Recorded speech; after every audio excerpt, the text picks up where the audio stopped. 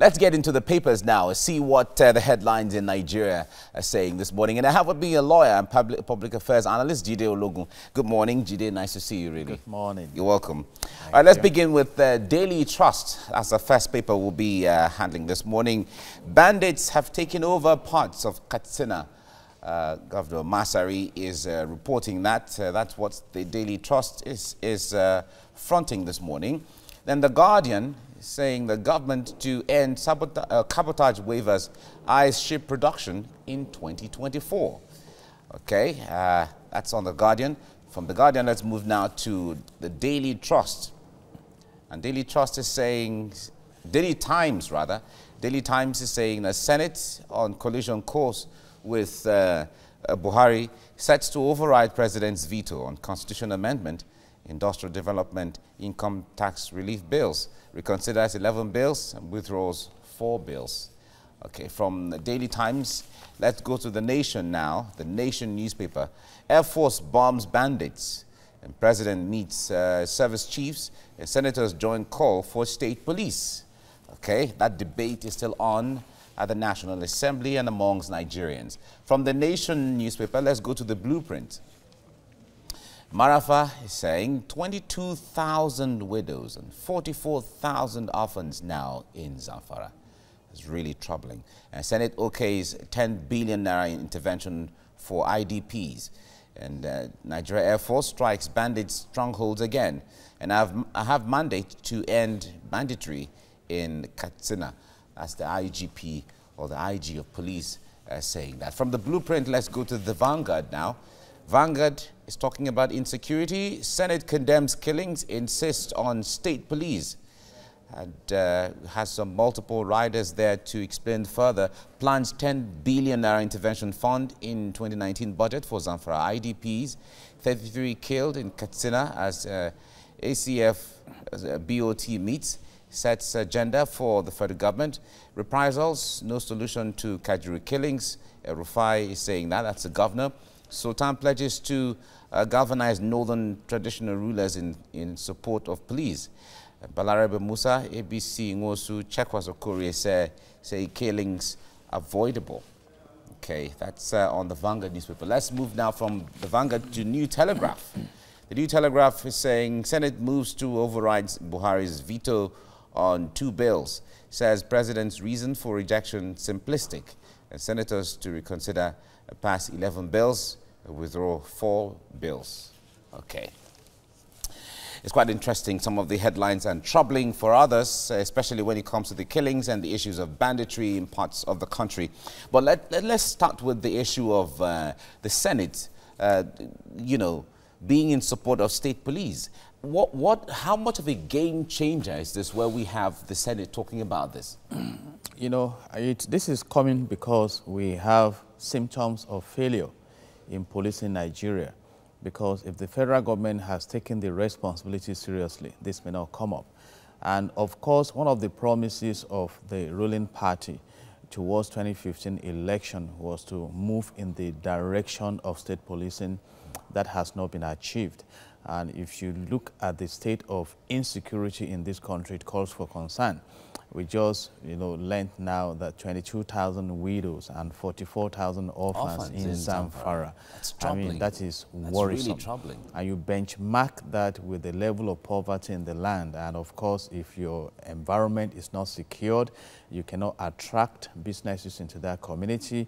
And besides, you cannot even nurture the businesses that go on in that community. But then, the National Assembly should move beyond condemning and commenting. The responsibility to amend the laws lies with the National Assembly. But when we talk about the issue of state police, it's still going to be the people that who may reside within the place, and it's still about the system. And what should really change? Because the point there is just granting state police, changing amending the constitution and then ensuring that the laws recognize state police. But what has to change? It's all about our value system. We are quick to say that we are politicizing issue, but really we have politicized policing in Nigeria. And even security. Exactly. So, and if we remove all these and establish the culture of having practical security beyond regional sentiments and political sentiments, we solve these problems. And there is a constitutional responsibility on the government to protect lives and property, to provide for the people, and to create an enabling environment. So for me, it's a sign of governance failure. And of course, talking about whether we now be able to manage it at the state level, let's practice it. How we isolate the case of Benue State, when people were being killed incessantly in Benue State, if the governor had control over the police, it probably would not have been that terrible. And you recall that Miamibu president, even when he was in Benue State, said that he instructed Inspector General of Police who disobeyed him. And I mean, it is the man who is on the spot that feels it. And of course, whether we deny it or not, we have seen a lot of influences coming into policing in Nigeria. And of course, look at the recent elections, several postings that were done. So whether it is controlled by the federal government or at the state level, we can have effective security in Nigeria, but we must be sincere. And sincerity, allow, from traditional rulers, from community people, from the government, and all of that. It's all right. Jido Logun, thank you very much for coming on the... Now, joining me in the studio are two gentlemen, a lawyer and public affairs analyst, Jide Ologun, and lecturer, Dr. Dan Ekere. Thank you, gentlemen, for joining us this morning for newspaper review. But then we'll quickly look at the stories making the headlines before we look at what is going on in Sudan. So I'll start with the Daily Trust. Bandits have taken over parts of Katsina, Masari. And then we move to The Guardian. Government to end cabotage waivers, says eyes ship production in 2024. Senate on collusion cause with Buhari sets to override President's veto on Constitution Amendment, Industrial Development, Income Tax Relief Bills reconsidered. 11 bills withdraws 4 bills. On the front page of The Nation newspaper this morning, Air Force bombs bandits, President meets service chiefs, and senators join call for state police. And Blueprint, Marafa, 22,000 widows for 44,000 orphans now in Zamfara. Senate okays 10 billion naira intervention for IDPs. NAF strikes bandits strongholds again. Have mandate to end banditry in Katsina, IGP. Vanguard now, Senate condemns killings, insists on state police. Plans 10 billion naira intervention fund in 2019 budget for Zamfara IDPs. 33 killed in Katsina as ACF BOT meets sets agenda for federal government. Let's move quickly to the New Telegraph. Senate moves to override Buhari's veto on 2 bills, says President's reason for rejection simplistic. Senators to reconsider, pass 11 bills, withdraw 4 bills. Now, gentlemen, we wouldn't be looking at the stories on the front pages of the newspaper at this moment, but then we'll be looking at something that is fresh and hot right now, which is reports from of a military coup in Sudan. Key ministers have been arrested, and the state media is already playing military tunes, and an important announcement is set to be made. We know that Sudan has 80% poverty rates for the over 30 years that the president, Omar al-Bashir, has ruled the country. What do you make of this development following a series of protests since December, but yesterday was said to be the 100th day? Let's start with you. Interestingly, Omar al-Bashir came in through a bloodless coup in 1989, 30 years ago. And rather than engaging the resources of that oil-rich region to benefit the people, he has brought gross misfortune upon the people. You know, clamped down on women, though he was out to establish an Islamic regime. But somewhere along the line, he also derailed on that. We've had a lot of clampdown on women. In fact, a lot of intellectuals, particularly the professionals, have been forced out of that country, and poverty has been put in place. You know, recently there was a protest on the increase in the price of bread by ×3. you know, cashless ATMs, increase in pump price of fuel, different kinds of hardship. But the lesson to learn here is that some African leaders find it difficult to bless the people with available resources and also difficult to step aside. You know, and here we are now, the same system that brought him into power is ousting him. You cannot hold to power forever, you know. Let's bring in Dr. Ekere now. He talks about African leaders and how protests like this have to be what spurs their decision to step aside. We saw what happened in Algeria and now this. Yeah, it's rather unfortunate that, you know, we find people, although unlike, you know, Omar Abacha, a lot of African leaders who even come to office through the ballot find it difficult to obey the ballot itself, because that ballot gives you a timeline that within so period you will hold out this office. And after that, you should give room for others to do what is right. No, but they have this mentality of kingship that has no tenure. They just want to continue to enjoy the spoils of office without even delivering, in the number of cases, without delivering on that particular mandate, on the demands of the office. When you don't, you know, provide those things that are required of your office, people will begin to agitate. But we find a case like Rwanda. Paul Kagame, after 2 tenures, you know, one way or the other was able to find a way for the legislature to change the law for him to have a 3rd term. But that is, in a sense, even though for me it does not really all go well, but in a sense, the man is delivering. You know, and because of that, the people still have something to benefit from, something to, you know, to look onto. But in a case where people are saying that we are dying, and you say, well, you must continue to lead, it becomes a big problem. Then really. You see things like this happen. But then how would this decision that, or this path they have gone, pull them out of the so-called failed states that they found themselves? Yeah, with time, quite frankly, you discover that we don't seem to have that democratic, you know, attitude, even from the home, the background. We have this, you know, commanding attitude. We don't engage even children in discussions and all the rest, in debates to agree on what to do. You simply give instruction, and that is the same attitude they have brought into government.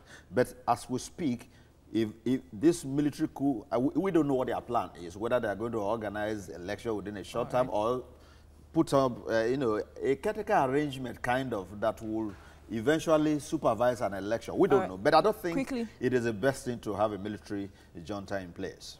Mr. Ologun, quickly. You know, invariably, the military have been protecting him for so long. Now they've turned against him. And this is similar to what happened in Zimbabwe. And I think the big lesson here is that in Africa, we need to understand the essence of governance. And governance is to bring fortune to the people and make lives prosperous for them. And if you don't do that, you will collapse under the weight of the failure of governance. And that is what we are seeing. We have to end it here at this time. Thank you, gentlemen, for your views so far on the proposed military coup in Sudan. Let's get into the headlines now, papers, to see what it's saying and the developments we are following from Sudan as well. We have a lawyer and public affairs analyst with us in the studio, Jide Ologun, as well as lecturer at the University of Lagos, Dr. Dan Ekere. Gentlemen, good morning. It's good to see you. Thank you. Good morning. Okay, before we get into Sudan, let's look at some of the headlines from Nigeria to keep you updated with currency in the country, or what's current in the country. The Nation is where we're starting from right now. Air Force bombs bandits, and President meets service chiefs. Senators join call for state police. Okay, that's what The Nation is saying. From there, let's go to the Daily Trust. Bandits have taken over parts of Katsina. Governor Aminu Bello Masari is revealing that. That's a quotation from him there. From Daily Trust, let's move now to the Blueprint. Marafa saying 22,000 widows, 44,000 orphans now in Zamfara. Really troubling, I must say. And Senate okays 10 billion intervention for IDPs in that state. And the Nigeria Air Force strikes bandits, strongholds again. And I have mandate to end banditry in Katsina State. The Inspector General of Police is saying that. All right. It's really troubling developments from parts of Nigeria, especially when you look at the security situation from Zamfara to Katsina, even Kaduna, and then even the northeast that we've been talking about, and all of that. But it's good that agencies of government, arms of government are looking into this issue now. But what I'd like us to talk about are the recent developments from Sudan. This morning we heard of a possible coup where ministers have been arrested. The president has been arrested from the reports we got out of Sudan. But the concern now, I'd like to start with you, Dr. Ekere, is that a military coup, from one coup to another coup, how sure are Sudanese that after this, there won't be another al-Bashir again for the next 30 years? Well, thank you. Well, even if there will be, at least it will be a fresh one. It will be like it will be a fresh al-Bashir. Yes, you know, and at the beginning they will want to do some friendly things that will make the people smile a little before they start showing their true color. So within that period, let there be some comic relief. Yes, there will be some level of. But on a serious note, I think that this does not go well for the continent. A scenario in which we don't have respect for values, we don't have respect for law, we don't have respect for the people that we claim to, you know, to be governing, is quite challenging, because on a normal day, that office suggests that you will be, you know, providing leadership, in fact, rendering service. You know, you'll be rendering service. A leader of a sort, you know, but more of a servant. And the focus is the people. Now, the people that you are ordinarily supposed to provide this service of leadership are the people you are now oppressing. So what is the benefit of that office at the end of the day? So it creates a serious challenge. And this attitude of, you know, not wanting to surrender when it is time to is quite really unfortunate. It's really a total contrast from Rwanda, on the other hand, if you see it. But Jide, let me come to you on this. 41 million from the last statistics in 2018. Population of Sudan, 41 million people. The government, or the president rather, has ruled the country for 30 years. And the country still has about 80% poverty rate, rating the country as one of the poorest countries in the world. How would you put this together when it comes to the standard of living and the al-Bashir who understand the people, who say he loves his country and loves the people so much? I think there is an ideological crisis there, you know, starting with the leader, because the reflection of what you have in a society is a reflection of leadership. I think he focused more on pursuing an agenda that is more like establishing Islam on the people. And rather than engaging the resources of that country, basically oil and gold, to enhance the fortunes of the people, he derailed. Don't forget that he's been on the terrorist watch of the US, and that country has suffered from UN sanctions. You know, there was a time Osama bin Laden was there to set up a camp. And of course, when you begin to romance with darkness. All right, let me put you on hold. Let me put you on hold. We're just getting reports from Sudan right now saying that the president has voluntarily stepped down and resigned from his office. This is the fresh report we're getting from Sudan right now, and we're following that development right now. There has been 100 days of protest as at yesterday, and today makes it 101 days of continuous protest from citizens in parts of the country, from the capital to other parts of the country. And they have been protesting, saying that they want the government, and not just al-Bashir, the entire government, to resign and give room for fresh election and fresh faces in the presidency. That's the development right now. Well, let's get your reaction now, Dr. Ekere.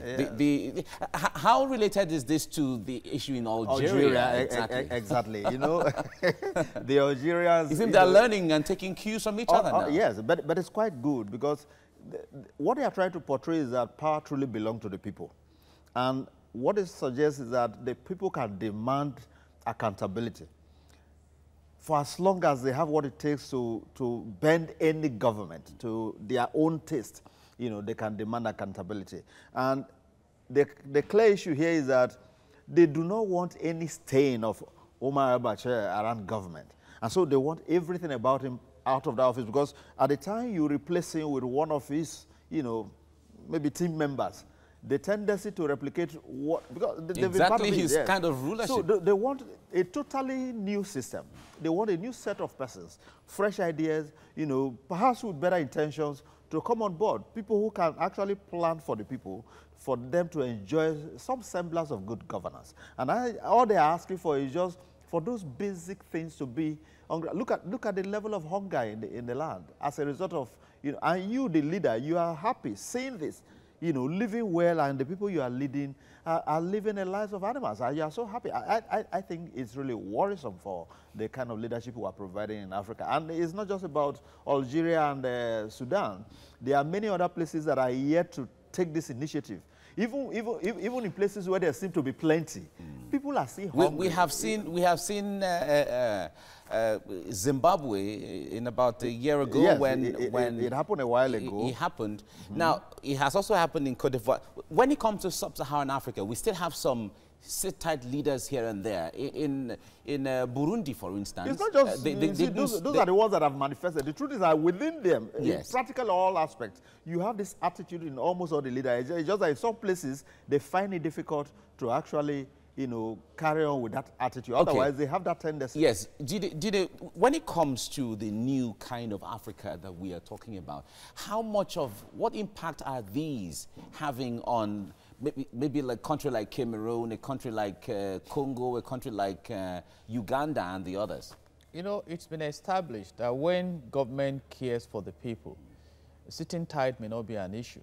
In fact, the people may not want you to leave. It may be difficult for Kagame to leave office in Rwanda because things are looking up. You spoke about drone in Australia. You are enjoying that already in Rwanda. It is when you subject the people to poverty that you run into crisis. And there is something in poverty that constitutes a threat to sectional prosperity.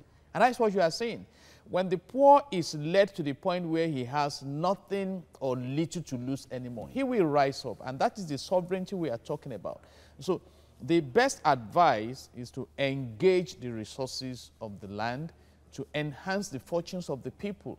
I mean, if Mandela wanted to continue in office, he would have continued. So whether you want to continue or you want to respect the term allotted to you, make sure you add value. I mean, the narrative in Sudan is a sad one. Exactly. Let it be to the benefit ultimately. Thank you very much, Jide Ogun, for coming on the program. Dr. Danekere, thank you very much for coming as well.